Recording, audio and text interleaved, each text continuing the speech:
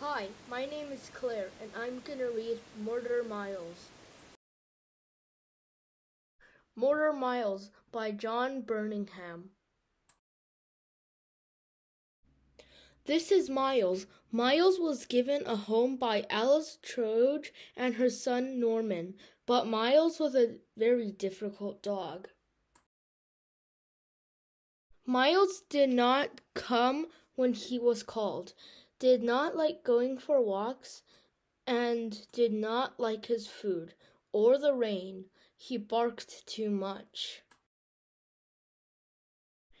And he didn't like other dogs. Alice, Truge, and Norman were very fond of Miles, even though he was a difficult dog. What Miles really liked was to go for a ride in the car up the hill to the cafe. At the cafe, people said, "Oh, what a lovely dog."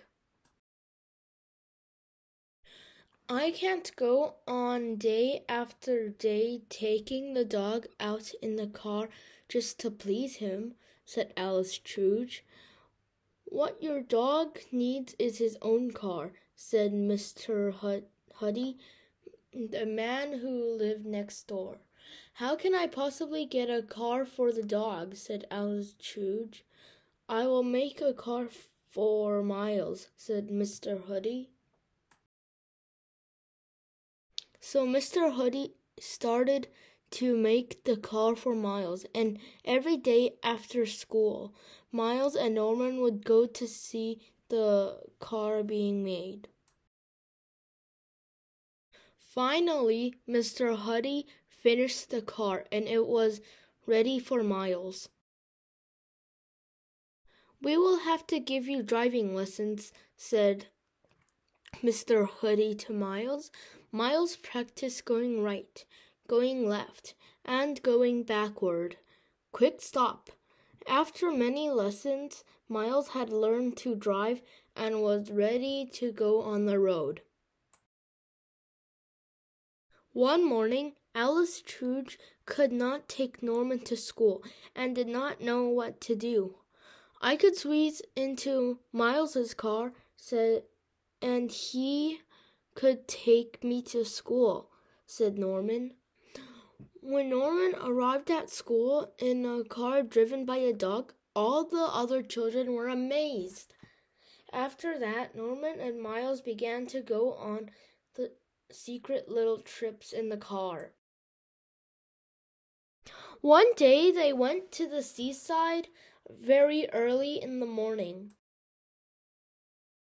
Other mornings they would drive out onto the countryside. They drove through leaves in the autumn. And once in the winter they drove out and played in the snow. Miles was getting easier. He liked walks, his food, and other dogs. He didn't mind the rain, barked less, and came when he was called.